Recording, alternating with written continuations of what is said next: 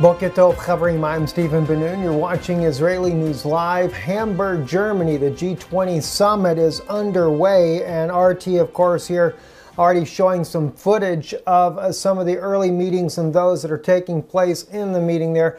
And of course, Hamburg, Germany is also a scene of violence outside of the doors of the meeting there where the world leaders are meeting together. President Donald Trump and President Putin have already met, as well as President Putin has met with several other world leaders, including that of Angela Merkel, UK's minister as well. All of these meetings taking place right now. A lot of protests, though, going on inside of Germany and Hamburg there in the city where this G20 summit meeting is being held. 111 policemen have been injured as a result, and it is a very, very bad situation. They've been using water cannons to try to disperse some of the crowds there, pepper spray. Some of the actions, both by protesters and by police, have been pretty brutal on both sides there. This video footage here that was taken, shared on Twitter, very disturbing images everywhere you drove around this area. Cars on fire, including the hotel itself where President Putin and I believe the Japanese Prime Minister were staying at, was also attacked during this particular meeting. This was Amichai Stein who shared that particular video footage there. And as we can see here in this Russian article right here, speaking about how that President Putin's hotel was actually attacked during his stay there. More troubling as well, though, we find out that President Trump and President Putin, of course, meeting there on the sidelines, talking about a first meeting, but there's already been leaked information. This particular Zergulio.livejournal.com article here speaks about how that Rex Tillerson giving some of that inside information ahead of the conference itself, that the United States is not going to request that Bashar al-Assad leave power any longer. And instead, it's going to be a trade-off. Russian police will enforce the areas that the Syrian president now controls, President Bashar al-Assad, while others control other areas of Syria. The question is, the U.S. is talking about no longer, I guess, pushing to get Assad out of power, but will the United States continue to arm those resistant groups such as the Free Syrian Army? You have Al-Qaeda, Al-Nusra, and all the other fighting factions that are inside the country. Will they continue to arm them that would still not bring an end to this war?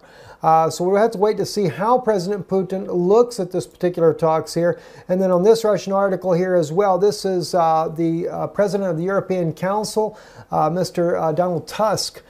He is not very optimistic about the meeting with President Trump and President Putin. Of course, speaking about how that President Trump had a very good speech there in Poland, but when he comes to meeting with President Putin here inside of Germany, he feels like that President Trump is far more optimistic about meeting with Putin than most European leaders are. Well, that may be the European Council, but then again, what are they all out to try to do? To start a new world order, no doubt. But we do see what seems to be a very cordial conversation there between President Putin and that of Angela Merkel. There are those that were posting this video footage that says that they were actually talking about North Korea and how to handle the situation in North Korea.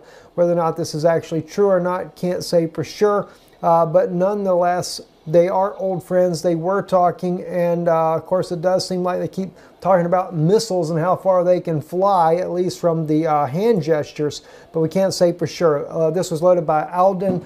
Abazovic was the person that actually loaded this on Twitter. And also, one other bit of news here that just came out that was very troubling to find out in Israel. UNESCO has actually considered the very burial grounds of Abraham, Isaac, and Jacob there to be an endangered Palestinian heritage site, totally ignoring the lineage of the Jewish people. If it's Abraham, Isaac, and Jacob that are buried there, the very fathers of the Jewish faith to begin with, the patriarchs themselves, and now calling it a Palestinian burial site and calling it an endangered Palestinian heritage site, totally ignoring anything about the Jewish people and their right to their own home country or anything that is associated with them, but rather instead turning these into Muslim holy sites. I'm Stephen Benoon. You're watching Israeli News Live. Very troubling things that are happening right today. And also one other bit of news here I might share with you as well. Still, there are talks of possible chemical weapons attacks happening inside of Syria. This all taking place while the G20 summit is going on. And no doubt the reason why we are seeing these things happening is because they're trying to capitalize on this particular event. Again, this one here says from YouTube Newswire, possible use of chemical weapons reported in air raids in eastern Damascus, Syria. If there's any chemicals being used, I do not believe it'll be by President Bashar al-Assad nor the Russians. Either one, those chemical weapons will definitely be used by those that are on the ground, all these groups that are fighting against them. Only reason I say this is the evidence has been overwhelming to prove otherwise, that Assad nor Russia has ever had anything to do with these chemical weapons attacks that are going on. But to the contrary, and we have proven this time and time again. Now, as far as bombing, yes, no doubt bombing is still going on. They're trying to keep these militants away from Damascus, the last stronghold of President Bashar al-Assad. Of course, he has done major gains around the country and other places as well, and has been doing very successful in the war. But any type of fabricated chemical weapons attack naturally will also embolden President Trump to once again attack, and this is something that these world leaders would love to see happen.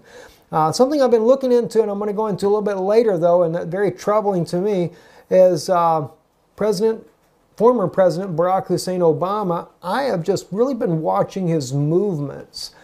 Seems like, of course, before the G20 summit, he was right ahead of President Trump everywhere President Trump went, especially in Europe, whether it be Rome, Brussels, meeting with Merkel, etc. He was always one step ahead of the game. I cannot say that he has truly been out of power in the United States, and no doubt the deep state is still using him as their figurehead to get the message across to other world leaders. We'll be doing another broadcast on that once we get a chance. Hopefully this weekend I can do a more in-depth study on that. If you got any suggestions, definitely email us at stephenbenoon@gmail.com. Love to hear your thoughts on this as well. I'm Stephen Benoon. You're watching Israeli News Live. Don't forget, stand with us. Support this broadcast that we do. Your help is what keeps us going on the air. You can visit IsraeliNewsLive.org. You can donate there or right above the subscribe button on this channel here. Shalom.